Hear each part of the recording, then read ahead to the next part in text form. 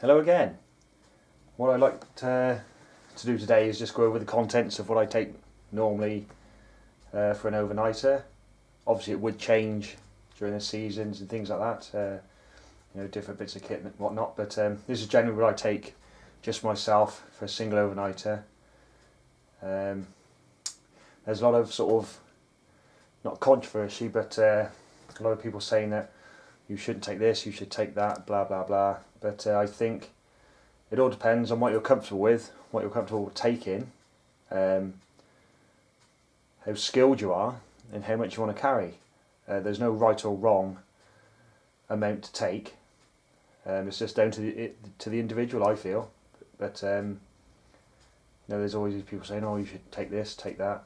But again, like I said, it just depends on where you're going, how far you're carrying it, your skill set, your physical fitness, and things like that. So there's no right or wrong content or amount or weight. It's just what the individual feels comfortable with. So as you can see on the front there, just down below there, there's like a little belt kit that I would normally wear as well, and the bag itself. Now, before we go any further, you'll probably see a headless person. That's quite the norm nowadays, I think, on a lot of these videos, but you can see on the bag itself there's numerous bits of kit on the outside, but at this point I feel it necessary and almost compulsory to do this. This is my bag. This is it. You know, give it a slap. There's numerous videos where people have to, you know, you know, give it a good old wallop. So even on their pouches on their side, like this, you know, things like that. So throughout the video, you'll probably see me giving it a good old kick and a slap. So as the norm. But let's say I'll just go over that later. The little belt kit on the front of the bag. Oh. On top here, got a wool blanket. In a waterproof bag.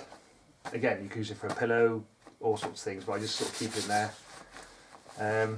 On the front there, there's just like a little ground sheet which I put down. On the bottom, tied underneath there, there's like a sort of half a, I think it's German poncho set, TP poncho set, just half, with a foam silver blanket tucked in there as well. You can see the handle there, that's obviously a small axe. If we just turn it round, got some carabiners there, a little pouch there, consists of a compass, a torch and a whistle. And I've just put this belt through there, just weighed with the carrying. It's not that heavy, it's about 15-16 kilos with food and water, but we'll go into that later. And there's obviously just a couple of bungee straps there, one under there, so if I wanted to I could slide things down there as well. But that's the bag, and now you know, it's a Swedish LK35, I think, purchased from Military Mart. It's the Cordura one. You can get a canvas one, but this is the Cordura version. So without further ado, we'll get into the bag.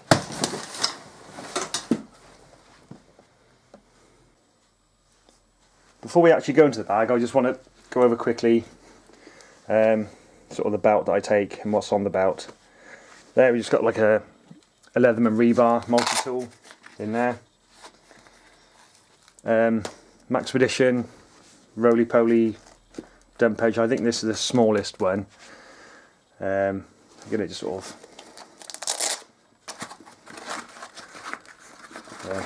you can put like a water bottle or some tinder, or you know, anything you find to eat, some little edibles, or even if you shoot or catch a squirrel or something like that, you know, you pair it and pop it in there. This is the smaller one, and not a bad bit of kit, to be honest. There, just have a small fire kit. I will go over that in another video.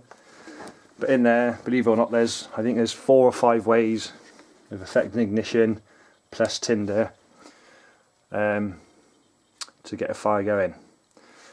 On the end there, obviously, it's a Tops Brothers of Bushcraft field craft knife, dangler sheath there, and a fire steel.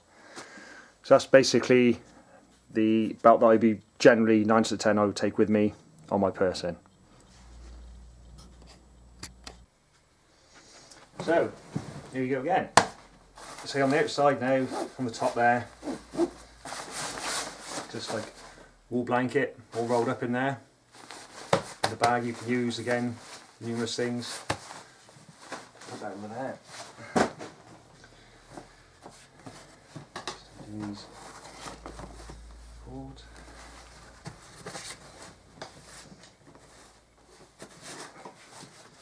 So 2 bungee cords there, sort of just spin round.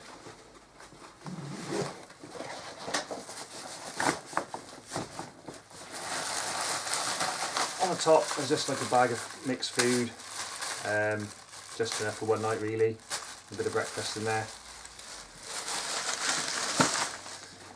So on the front, like a small hatchet there.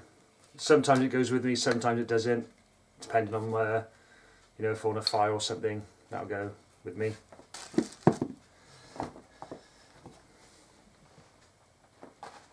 Again, what only goes in there as well is a pair of gloves. These weren't in there, but I took these out, I used them for something else, but 9 out of 10 as well. No, sorry, all the time, they will be in there. You know, using your knife, your axe around the fire, things like that. Just saves your hands getting a bit dirty, you know, and eating, because you get all sorts of stuff under your fingernails. And a bit more safety aspect when you're using your knife or your axe as well. Okay. Just a shamag, whatever you want to call it. You know, if it gets chilly, if you want to filter some water, you make a sling, you know, numerous purposes for that. And a small head buff, again, just to wear during the evening or the night. And you know, with myself, I've got very little hair on top, so that always comes in handy. In there, I think there's just 2 head torches and spare batteries, and a mosquito net, I think. Just double check.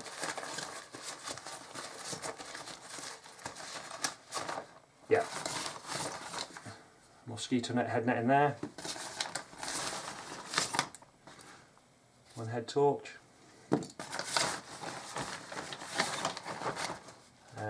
Second head torch. Okay, just in case one fails or the batteries run out. I've also got a backup one there. Of course, obviously they stay in a little dry bag as well.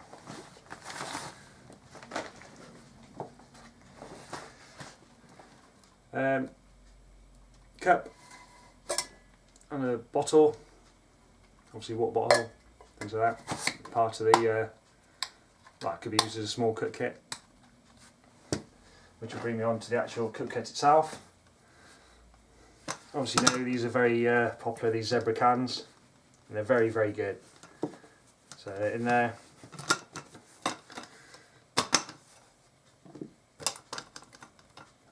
I think it's the smaller one, the 10 or the 12, not quite sure.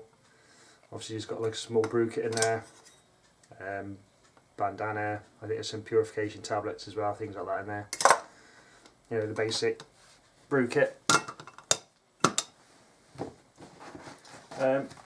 More of a luxury item, just a small inflatable pillow. Again, you know, it doesn't weigh much, doesn't take up much room.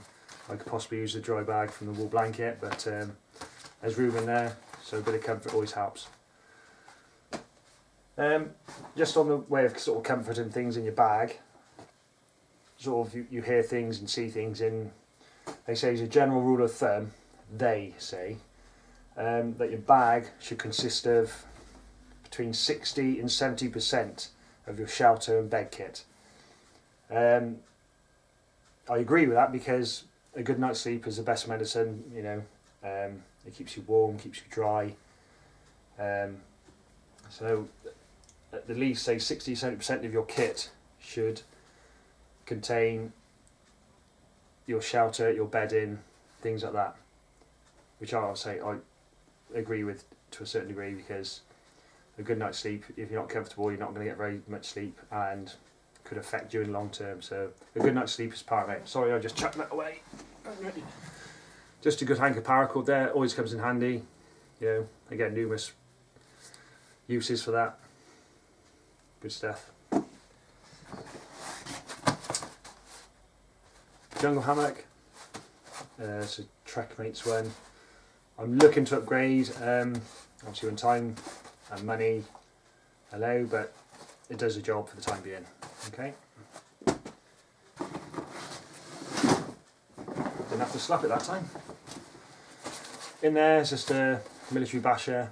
It is relatively small. I've got a larger tarp in another kit, but this time of year, you know, the summer season, it's something small and lightweight.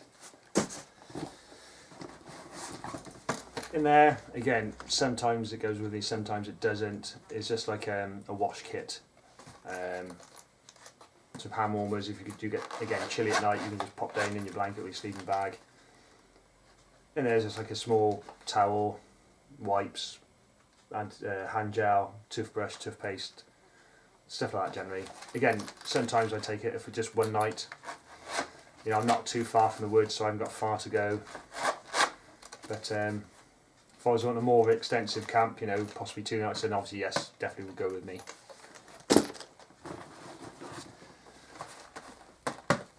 First aid kit, essential in my eyes. Even if I am half an hour from the woods, doesn't matter. If you come across someone injured or injure yourself, and it's quite a severe wound or cut or whatever, or burn, you've got to treat it quickly. So a must-have.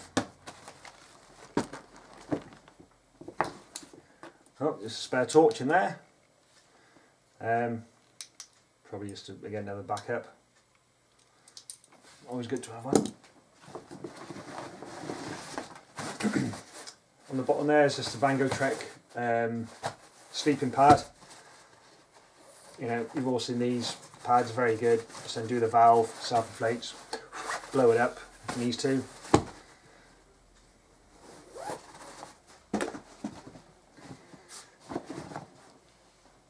Like a small wool type, it's not wool, but polyester blanket, again, just in case it does get chilly.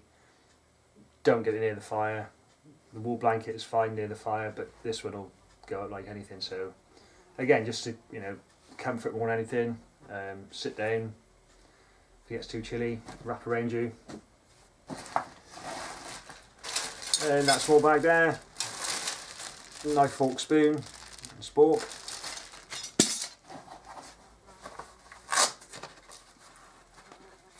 A little fold-away shovel, obviously for certain purposes.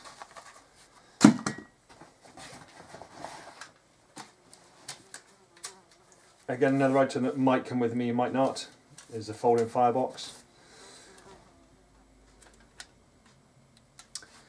So if I'm having an open fire, I probably wouldn't take it. If I want to have a smaller fire, be a bit more incognito or stealthy, then probably that'll go with me. Or I'll probably just dig a Dakota fire pit. In the back there, against the back, is just like a pad, sit down pad or kneeling pad.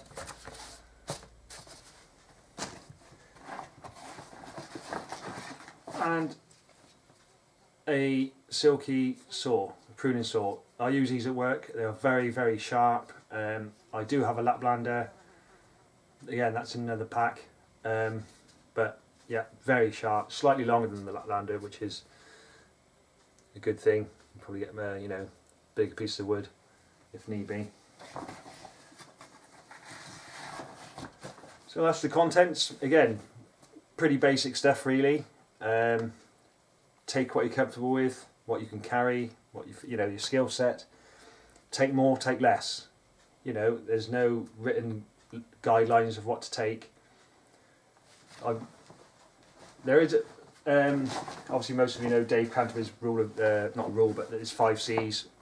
I'm a strong believer in that because, you know, that's the minimum you should take really, the absolute minimum in my eyes, unless again your skill set is far superior. Mine isn't, unfortunately, but I get by. So there you go. I just lay it all out for you now, properly, just in a big pile over there, and we'll show you the contents.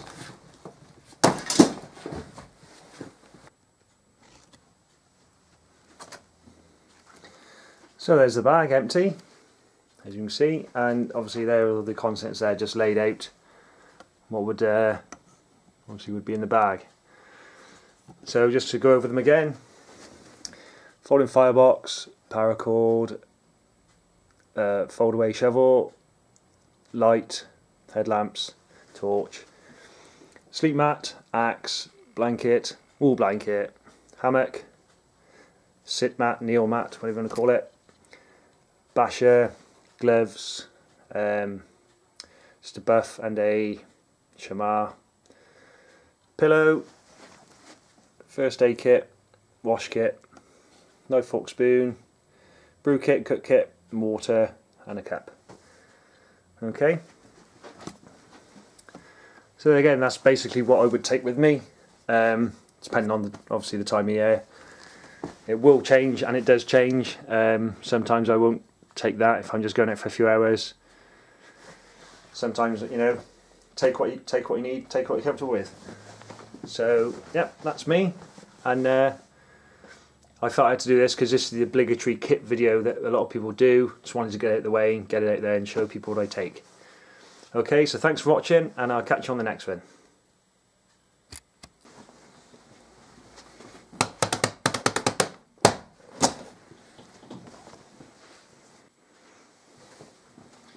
I'm sorry, I didn't mean to hit you that hard. I'm sorry.